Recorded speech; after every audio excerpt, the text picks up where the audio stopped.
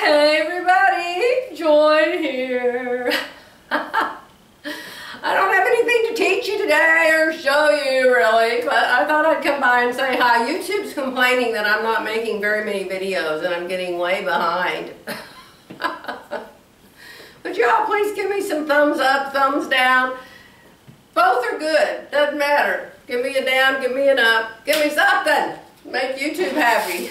The thing about YouTube, if YouTube is happy, when you search like for sewing videos, it will put one of mine in the list of videos.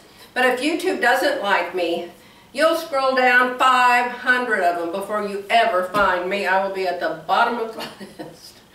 Now, in my opinion, that's how it works. And I know I hear YouTubers all the time saying, subscribe, hit the bell, give me a thumbs up. But I found out that thumbs down are just as good as thumbs up. So if you can't stand me and I bore you to death, please give me a thumbs down, okay? I'm the worst. I'm the worst. I never miss one of Viv Mom's videos. I never miss one of Becky's videos. I occasionally watch other people's videos, YouTube videos like Brittany J. Jones. I really like her, but I don't need her tutorials. You know, I know how to sew. I watch Whitney at Tomcat Stitchery occasionally, but again, I don't need her tutorials on how to sew. But I always love to see what they make. And I love the part where they model what they make. You know, I think that's what you all like too.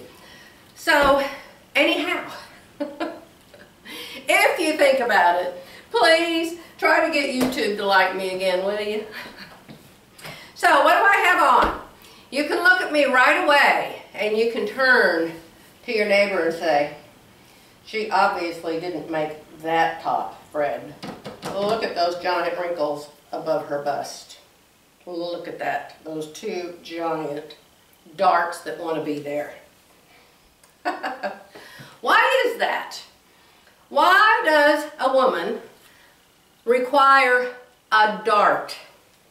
A woman requires darts because she has bumps.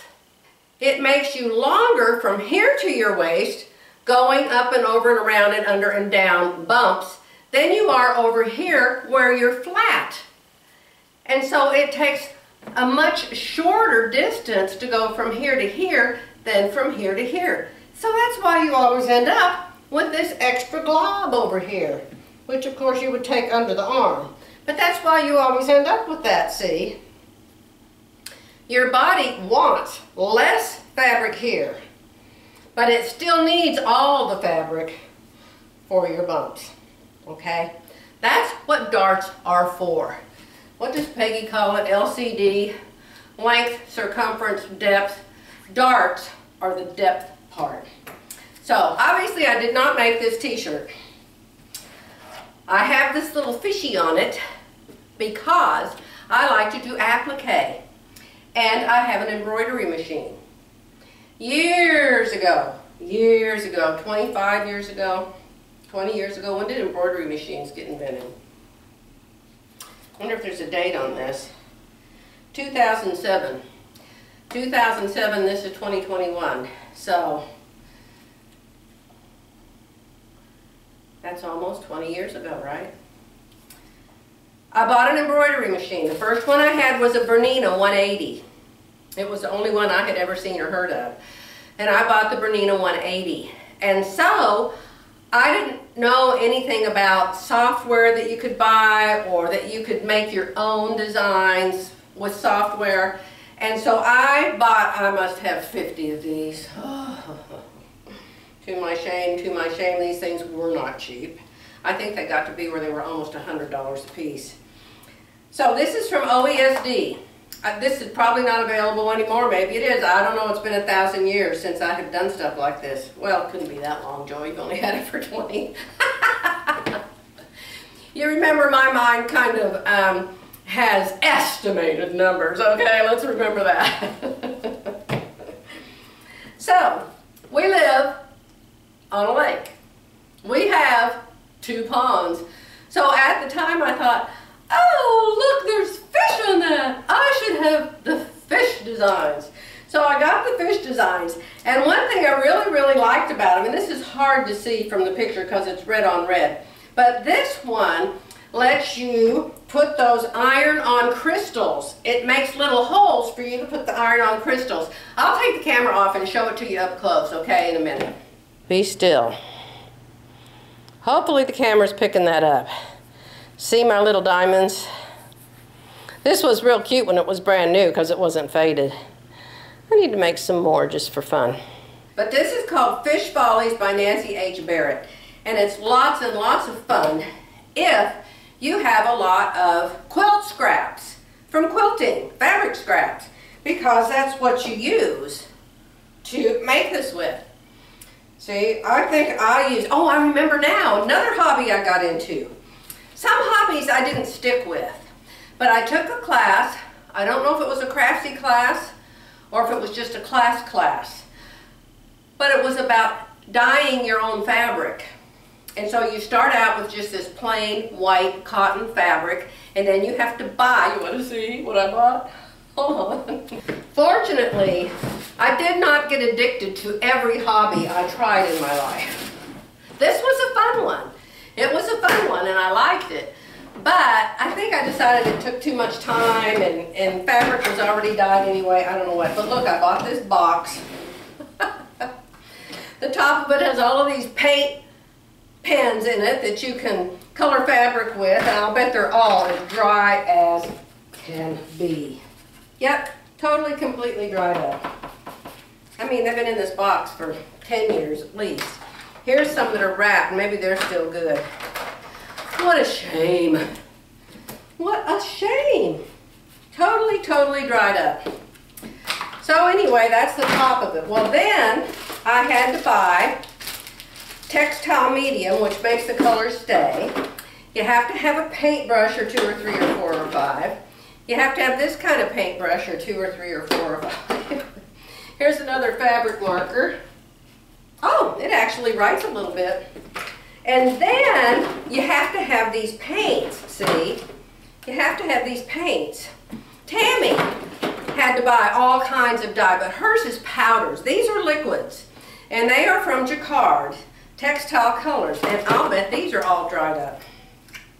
Oh, look, this one isn't even opened. It's hard as a brick, though. It was cracked open a little bit. Oh, what a shame, what a shame. All clumpy and dried up. I believe it's supposed to be liquid, y'all. And now I've got green on my thumb. Hold on. Oh. I might call the company I bought these from and see if there's a way to make them. Ooh, this one's all liquidy. It's fine. So I've got 2, 4, 6, 8, 10, 12. I have 12 of these bottles of color. So it's those paints that I used to paint this fabric. It was just a piece of white cotton. And so I just painted it all different colors.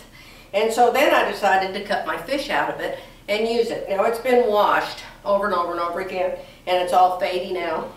But if any of you would like to get involved in that, there's lots of classes on it, and it is fun. It's fun to do the embroidery, but it's hard to wear a shirt like this with anything but jeans. So I found that when I would take a shirt and I would put an embroidery or applique on it, it would only go with certain things. But if you have like a plain white top or a plain red top or a plain any color top, you can wear it with a zillion different things. Does that make sense? So anyway, that hobby, if anybody wants this, too heavy to mail though. You'd have to come here and get it. I really should put these things on Etsy or eBay or somehow, because I have lots and lots and lots of them. Now they came different ways, these embroidery designs, and I'm sure you all know that. This one came on a CD. Some of my others came on that little bitty square rectangle thing that you stuck directly in your sewing machine. I don't know if those are still usable or not. Some of the others came in even older fashion than that. I really do need to go through all of those, like I have time. Of course, there's no lights on it now. And the one on the front is the one I'm wearing. So here's what I'm working on now. You know, I finished the sewing machines. I'm very, very happy. And thank you for the name. Thank you for the name. Oh, I wish I had remembered who told me the name. I'm going to look it up. I'm going to have to find out who told me the name. The Joy of Sewing. The Joy of Sewing is the name of this quilt. So my next project is to finish the mystery quilt. And I'll try to show you some more tips as I go through that process. Sometimes I think, oh, they've already heard this a million times. I don't want to hear it again. But maybe I'm wrong about that. So yesterday, I talked about this in my devotion this morning. Simplicity 1698. I have made it 1, 2, 3, 4, 5 times. 5 times.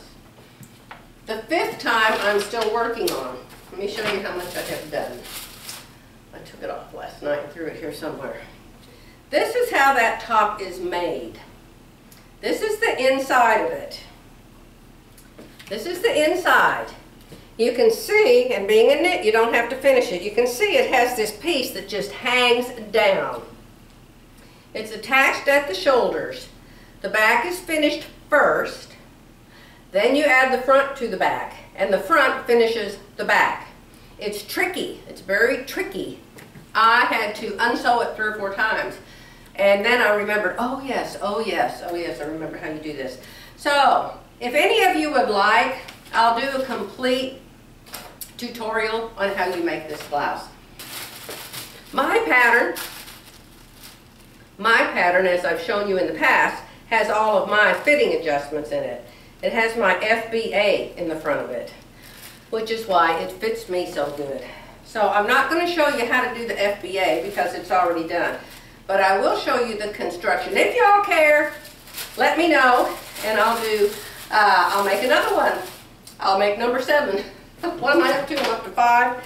I'll make number 6. And because it goes together so fast. But this part here at the shoulders, let me finish showing you. Here's the inside of the front. Here's the inside of the back. And here's the funkiness going on at the shoulder. See here how this attaches into the shoulder? That's the tricky part. You wouldn't think it would be, but it's very tricky. So, I've made it this far, and I was walking around with this on yesterday afternoon, and Jerry came up here. This is all I had on. This and my jeans. And so it was like an itty bitty teeny weeny polka dot bikini. So this is the top of it. And so then you add on the skirt part of the back and the skirt part of the front. See?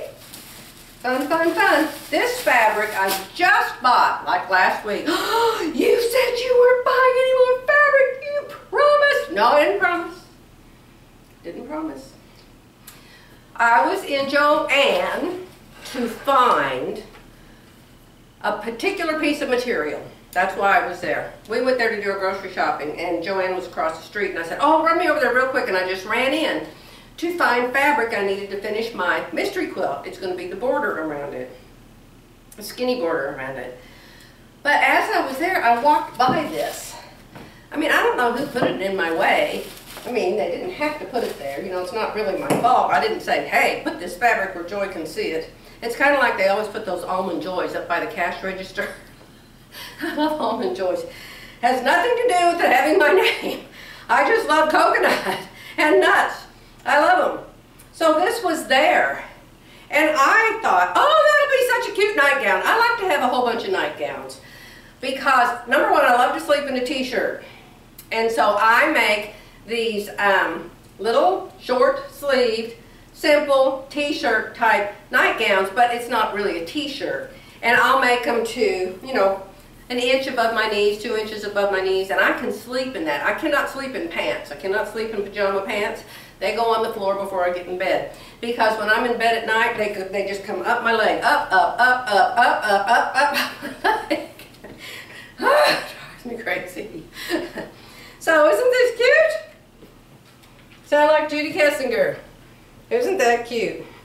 So I have enough left to make a nightgown. It'll be a short one, but that's all I need. And I decided I had enough, I'd go ahead and make one of these tops out of it. So that's my project for today. Maybe put the first border on my mystery quilt.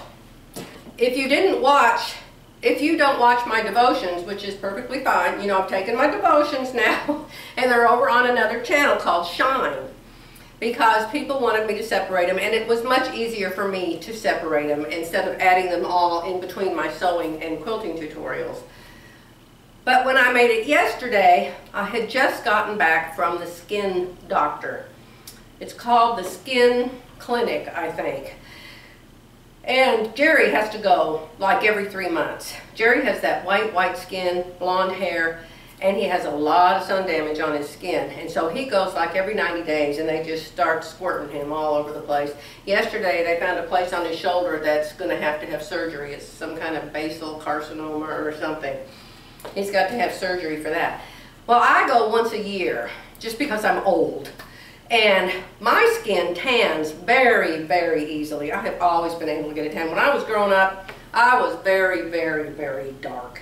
When I moved to Ohio to live with my grandparents when I was 16 years old, people thought I was from Mexico or Italy or somewhere. They didn't believe I was from Arizona because I was so dark. So anyway, from the sun. Very sunny in Arizona. And I used to run around all the time outside in shorts and a little t-shirt and no shoes, and oh, I just loved it, loved it. So, my stuff's more like freckles. I'll get like these dark spots and they're freckles. But I have some marks on my back now that didn't used to be there. Welcome to your 70s. And so I just take my shirt off and I say, just look at my back and tell me if anything back there is bad. So the lady looked at my back, she said, no, everything's fine back here. So I have these little circle places. If you already know this from my devotion, just turn me off. But they're like little round circles, 3/8 inch.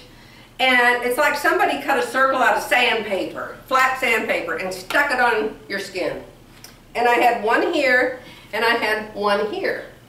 And I can scratch them, but the sandpaper doesn't go away. It just irritates them and makes them red. So I showed it to the lady, and I said, oh, I've got these little sandpaper things. She said, oh, those are such and such, such and such.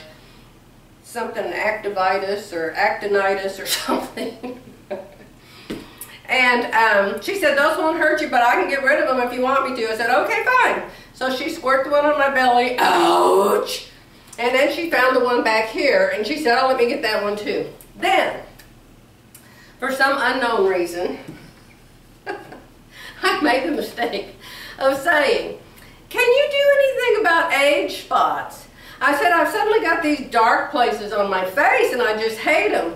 And so, and I didn't show her where they were. I just said, I'm getting these dark places on my face. And she went, oh, sure, we can get those. She has this thing, and it's not a machine. It's like a tall thermos bottle, but it has the spray thing at the top. So she just starts going after my face. 1, 2, 3. 1, 2, 3.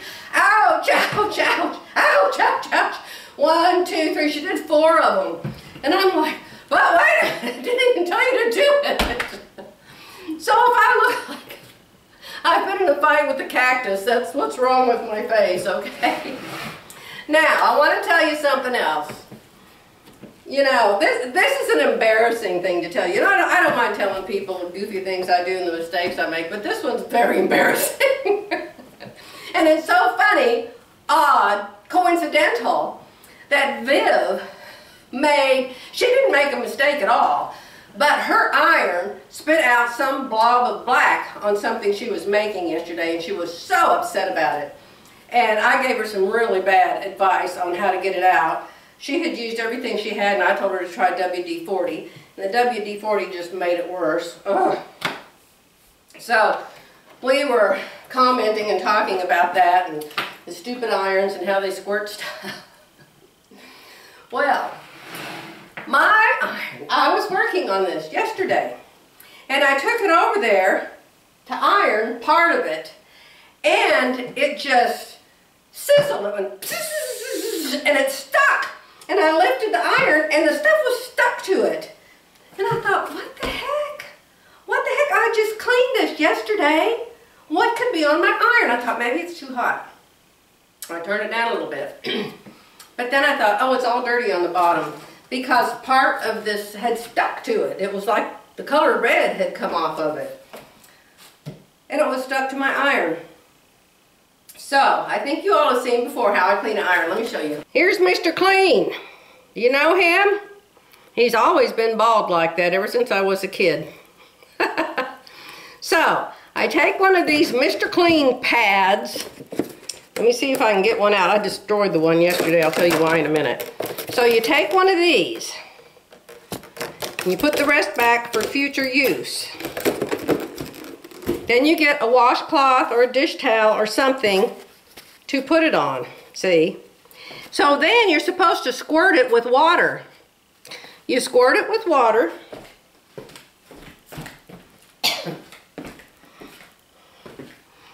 You squirt it, see, water, and you squirt it with water. Then you take your hot iron and you iron it. Works beautifully. Usually. So yesterday, I thought, oh my gosh, my iron's a mess. It had white streaks. Look at it now, it looks real good. It had white streaks, white sticky streaks all over it. And I thought, oh my God, that must have just melted that fabric. I was probably using a scrap because it didn't hurt what I was making. So I thought, oh my gosh, I need to clean it again. Well, I squirt, squirt, squirt, squirt this. I ironed and ironed and ironed and ironed. I looked at the back of my iron. It was absolutely, completely covered with white streaks. I put it down on my fabric and it wouldn't even move. Wouldn't even move. I thought, what the heck? I am gonna clean it again. So I squirt it and I squirt it and I squirt it and I did it again. I probably did it 3 or 4 times, y'all. Can any of you figure out what I was doing wrong? I was doing something really, really, really wrong. Oh, was I doing something wrong?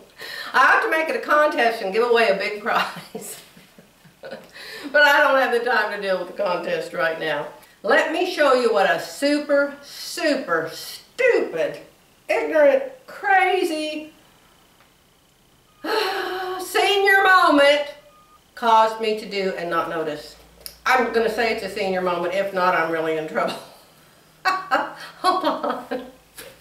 I wonder if any of you have figured out. Tell me if you figured out what I did before I show it to you, okay? Tell me if you figured it out.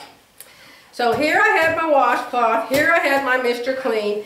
Here I had my squirt bottle. Here I had my iron. It was getting dirtier and dirtier and dirtier and dirtier. I was about to pull what hair I had left out. Guess what I did? I have 2 spray bottles here. 2 of them, see them? They're about the same height, they're about the same size. They both go back here, just like this. That's where they go. So what I had done was I had grabbed this, and I just started squirting. I didn't even look to see what it was. It's clear, it looks like water, and I was squirting this, squirting this. This, my friends, is Mary Ellen's Best Press Clear Starch. Clear Starch. I was cleaning my iron with starch. Oh my goodness. So, I have a gallon jug of it somewhere. I need to fill this up. I have decided I need to store the starch in a different location, or I need to put an alarm bell on it or something. If I pick, I mean, wouldn't you think? The water's in a bright red bottle.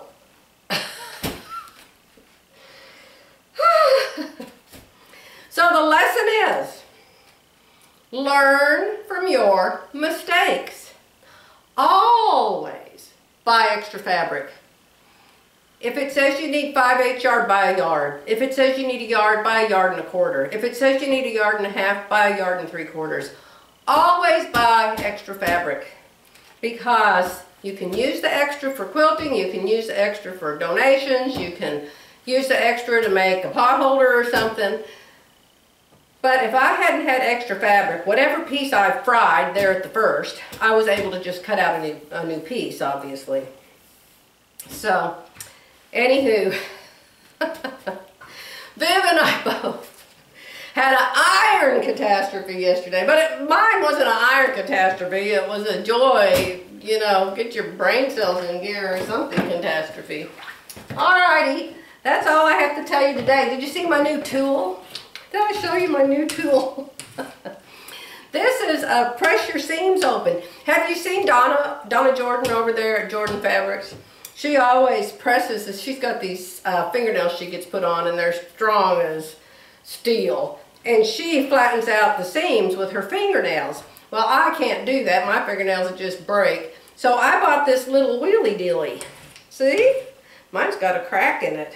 It's brand new. Look, it's got a crack almost a quarter of the way through it. But anyway, you just roly-poly your seams, so then you don't have to go iron them at first. So that's just laying here, so I showed you that.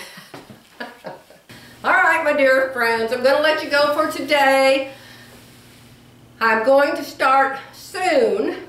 I have a million things I want to sew, of course. I want to make a whole bunch of new tops.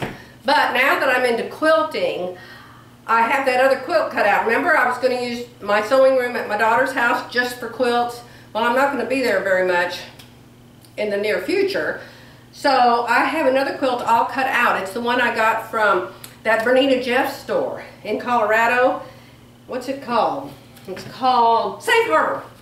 It's all chopped. It's already, all the pieces are cut. Remember, I cut them all up, and they're all in little baggies, and they're all ready to go. So I may start putting those together soon. So many things I always want to do. Our RV is still down at National Indoor RV Center. They had like 1 day's work to do on it. They have had it over for a week. They had it 5 days last week. They've had it 2 days this week. And all they had to do was check to be sure everything was working right. There wasn't any, and the steering wheel was crooked, and Jerry wanted it aligned and the steering wheel made straight. I told Jerry, I said, they charge $169 an hour, I think. I said, I hope we don't have to sell the RV so we can pay the bill to the indoor RV people. Alright, dear ones. I hope I didn't bore you stiff. I'll be back soon doing something, hopefully not making a mess with some tool that I own. Bye for now.